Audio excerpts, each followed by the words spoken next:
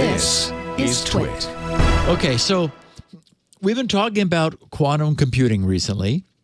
Even though the capability to break our current public key cryptographic security protocols remains purely theoretical, and I mean entirely theoretical, the existence of technology that could do so could render the asymmetric cryptography, which we depend upon to manage our symmetric keys, useless for that purpose.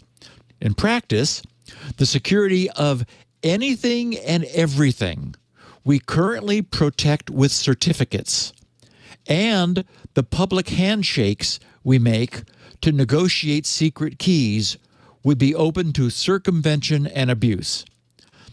Astonishing to me as it is, although bombs are not flying through the air between hostile superpowers, there is clearly very active, continuous, and slowly escalating cyber warfare being conducted among and between the world's hostile superpowers. The only thing keeping this under control and at parity is that none of these superpowers has meaningful superiority in cyberspace, or as Leo would never say, don't do it in cyber. Don't. In quantum computing's, if quantum computing's promise is realized, someone will have it first. And that someone will have a massive destabilizing power over the entire rest of the world. The degree to which we depend upon the stabilizing force of today's status quo should not be overstated. I don't think you can overstate it. And it's for this reason that researchers in cryptography, armed with an understanding of what a future working quantum computer might be able to do, they've already been at work, as we know, and we've talked about it recently, for several years on the design and implementation of next-generation so-called post-quantum replacement cryptography. The website Futurism runs a column called The Byte, and last Saturday's title was Oxford Physicist Unloads on Quantum Computing Industry, says it's basically a hype bubble. Now, it would be a full-time job to know everything about what's going on in quantum computing. And I suppose that's this guy's job, you know, and that's good because I'm already overbooked. At the same time, I don't know anything about what biases this guy might have. He certainly seems disgruntled. You know, maybe he applied for some grant and didn't get it. I don't know. But I found the synopsis of what he wrote to be interesting and worth sharing. So this was in the Byte column on Futurism. They wrote, Oxford quantum physicist Nikita Guryanov tore into the quantum computing industry this week, comparing the fanfare, they have in quotes because that was his word, around the tech to be a financial bubble in a searing commentary piece for the Financial Times. Now, Financial Times is behind a high paywall, or I'd have gone to the source, but I tried and I couldn't get there. In other words, they said, in other words, he wrote it's far more hype than substance. It's a scathing, but also perhaps insightful analysis of a burgeoning field that at the very least still has a lot to prove. Despite billions of dollars being poured into quantum computing, Guryanov argues the industry has yet to develop a single product that's actually capable of solving practical problems. And now he doesn't even mean crypto. Crypto turns out to be an extremely high bar because you can't have any fuzziness. And fuzziness seems to be a side effect of quantum, at least now. Anyway, he says, that means these firms are collecting orders of magnitude more in financing than they're able to earn in actual revenue. And he says, a growing bubble that could eventually burst.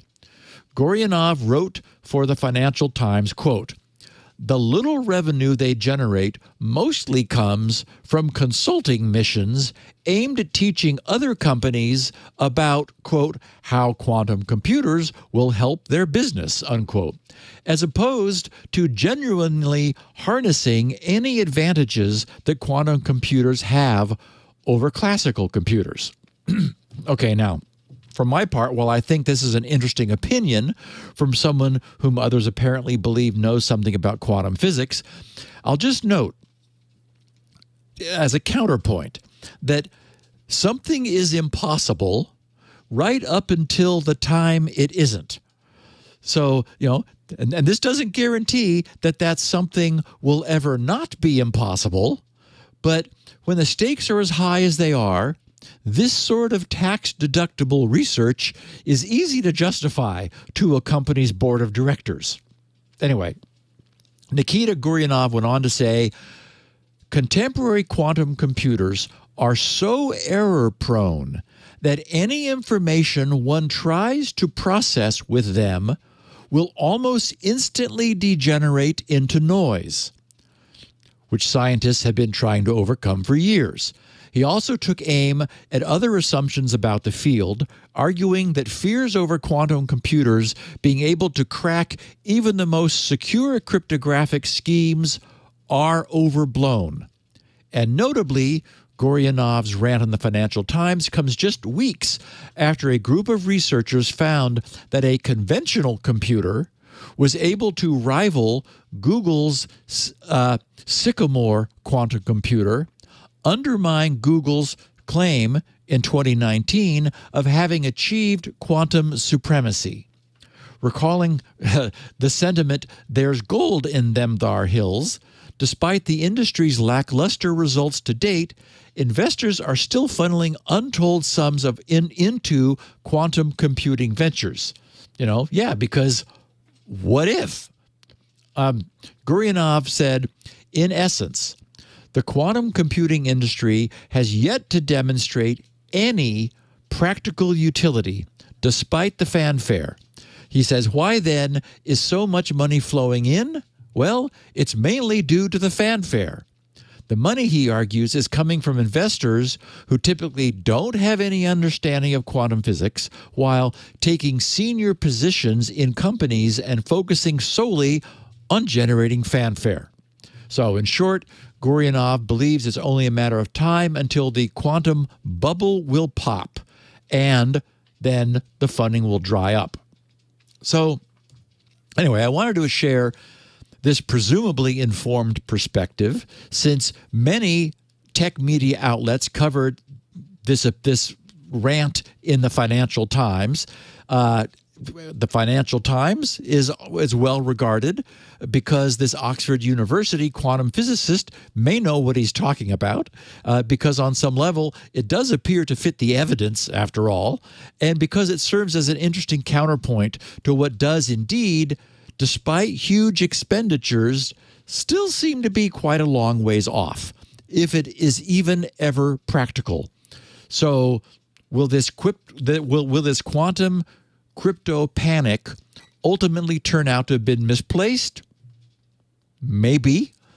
But the stakes are clearly so high that a great deal of wealth is being transferred. And in Leo, as I said at the top, if factoring the number 33 is considered a huge achievement just recently, and if, as Guryanov appears to believe, this particular branch of quantum physics is not about to be visited by a breakthrough, then the crypto industry probably has time to get its post-quantum crypto right the first time. And I think that's good. You know, even if quantum never happens, the replacement of our aging quantum unsafe crypto only makes sense. You know, why not do it? And since the replacement of everything we will have now will take significant time, I'm very glad we're already working to determine what that replacement will be.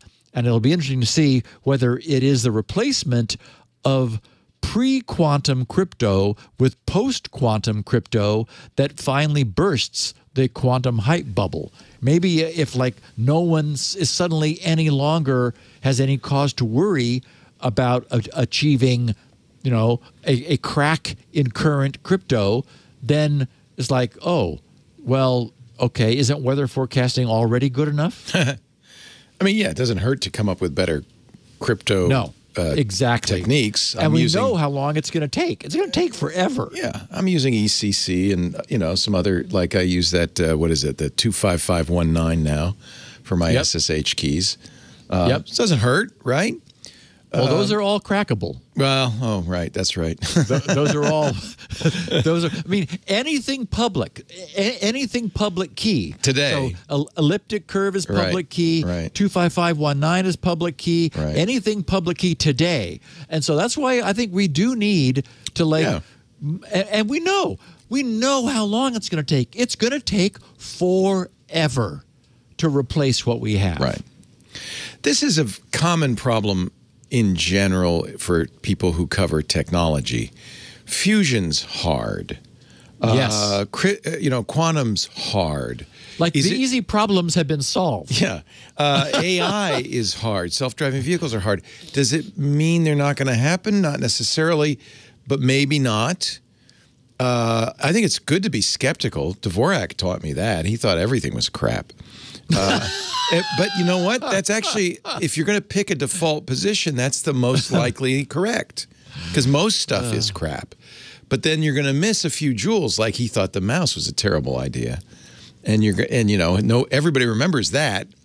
Nobody remembers the 101 other things that he thought were crap that went away.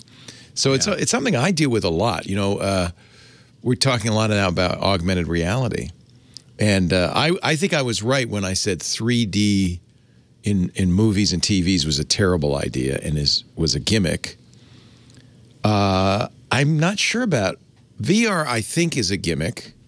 AR, I'm not sure about.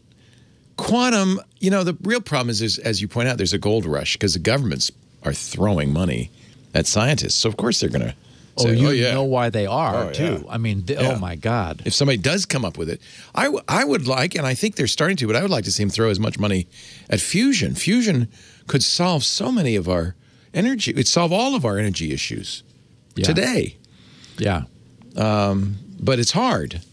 So is it never going to happen? I don't know. We don't know. It's an interesting conundrum for the tech journalist.